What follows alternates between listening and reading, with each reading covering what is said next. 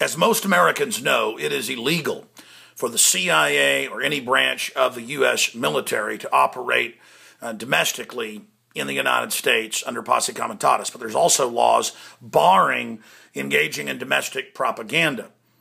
The problem is, to a great extent, our military and our country have been hijacked by the globalists.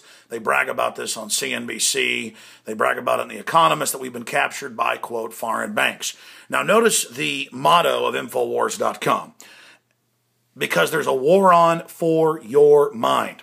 And I see this every day at prisonplanet.com and Infowars.com and other places our stories get basically syndicated to, that if it's about the military, in any way, the certain type of posts get made. And it's admitted they're involved in this.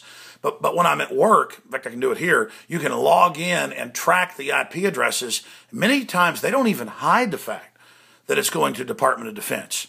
I mean, people that criticize the Army Corps of Engineers had a multi-million-dollar propaganda campaign covertly launched against them. That came out in the local news. And again, our military more and more serves foreign powers. That's not a secret. Congress has been told NATO is in control. So this is really foreign interests doing this. Now look at this article. Image shows military spraying over Florida City. And then we've got links to our article, CBS News, about the Army spraying pesticides on major cities flying 200 feet above the ground. The military is involved in all these domestic operations now. The whole article links to where it's admitted. This was taken by a listener on Facebook. You go down here, and it's always standard. It's always standard. And then we'll find a lot of times it's the same person replying to themselves to create the illusion that people are coming together against us. And so this is an info war against us by traitors. Look at this guy. That's what happens when you live by an Air Force base. Planes fly in front of clouds at low altitudes until they get permission to land. The next person. Laugh out loud. Oh, yeah, but those clouds were created by HARP. Your complete common sense is bad for business. If you keep posting like this, readers will stop chasing ghosts. So, and they go on down here to say the same thing, to try to dominate discussion.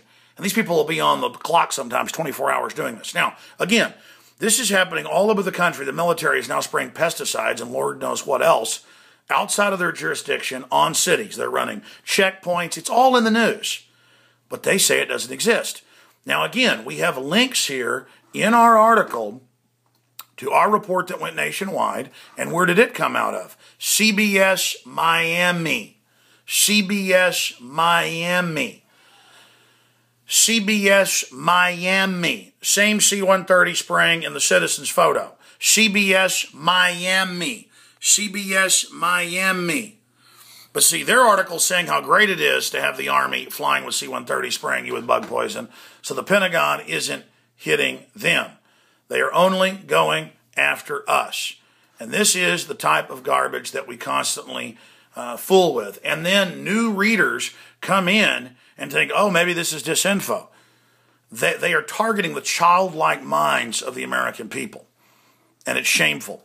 So I thought I'd show you a couple more articles. Here's the big lawyer, Jonathan Turley, breaking down the fact that they're spending billions, and because it's illegal, Congress is now trying to legalize the practice of the Pentagon engaging in domestic operations and psychological warfare, or PSYOPs, as they're known. Oh, and here is USA Today.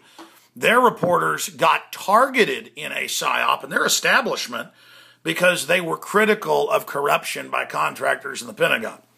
Trillions, by the way, are missing conservatively. You can just look that up. So here it is. Misinformation campaign targets USA Today reporter, editor, because they dared criticize some things the Pentagon's doing, this foreign occupational usurper group, and all those that serve it and work within it now who don't speak out against it are collaborators with the New World Order.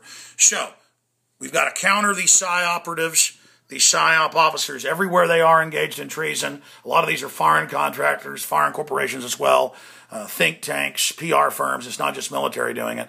But this is why the military is waking up internally, because they're being trained to confiscate guns. They're being trained to spy on people. They're being trained to PSYOP, and they know it's treason. So keep it up, traitors. You're waking up USA Today even.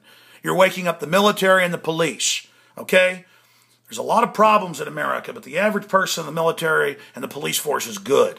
And they are now seeing that we told the truth. So there it is. They are spraying poison all over Florida with U.S. military aircraft at incredibly low levels. It's all real. And your campaign to say that we're lying has failed. Again, the article clearly has all the proof right there, and they know it. They know it. In fact, even after we post this, they're going to say it's all a lie and that this didn't exist either.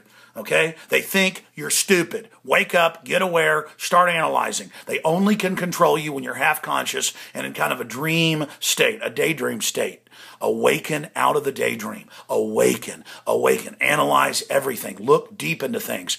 They think you're stupid and asleep. They're operating on the surface. Defend the Republic. Defend America from the global banker takeover.